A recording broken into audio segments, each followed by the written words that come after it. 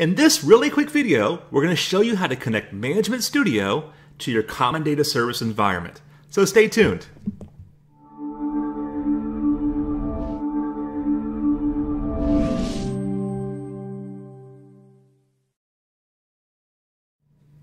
Welcome back. My name is Brian Knight from Pragmatic Works, and today's video we're going to show you a really brief way to connect to Management Studio to Common Data Services to run queries just like you do in T-SQL against your Common Data Services entities.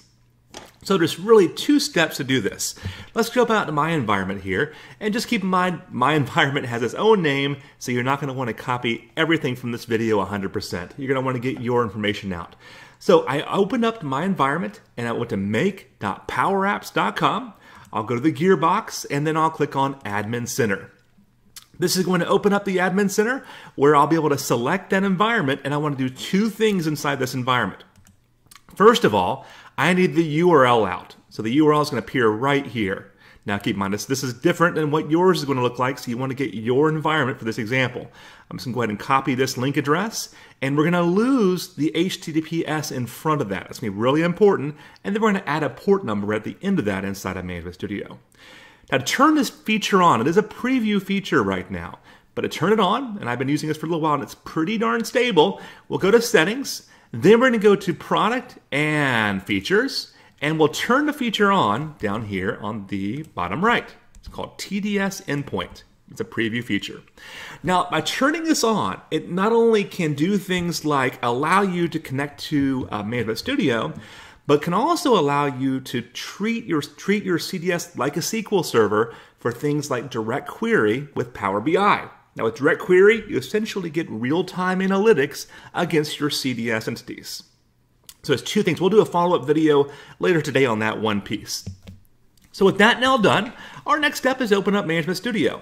I'm going to paste in, I went ahead and selected Connect, and I chose Database Engine here.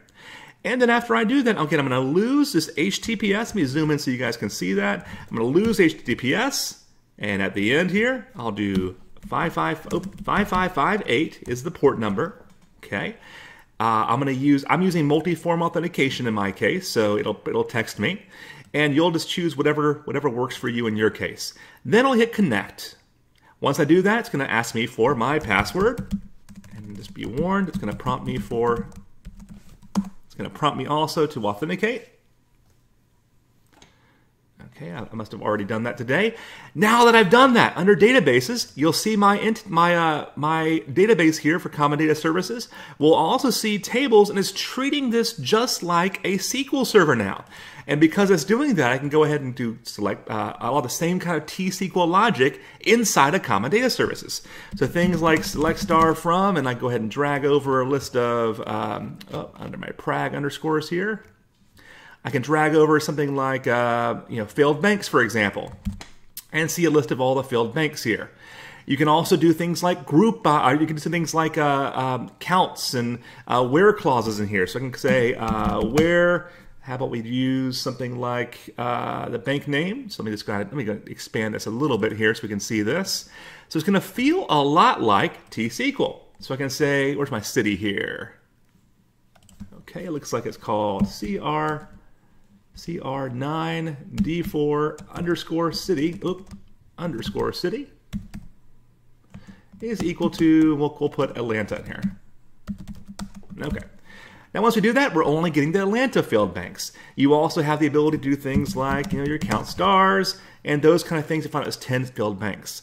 So a lot of these really quick queries that we can now do inside of an environment that we're already used to using as a developer. There's a few caveats here. Most of your joins and all those kind of things are going to work here.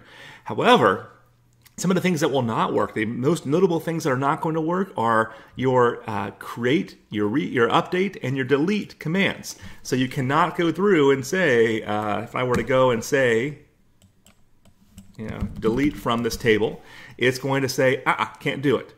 So those kind of data change operations, this is a read-only database right now. And so you see, actually it says read-only right here. So you can, those read operations are what you can do. Now later at another time, who knows? They might actually add other stuff. But right now, I was pretty excited. They gave you options to actually do most queries that you can do in T-SQL can be done here for those basic kind of queries that you want to do. Those joins, those aggregate queries, and all those types of things.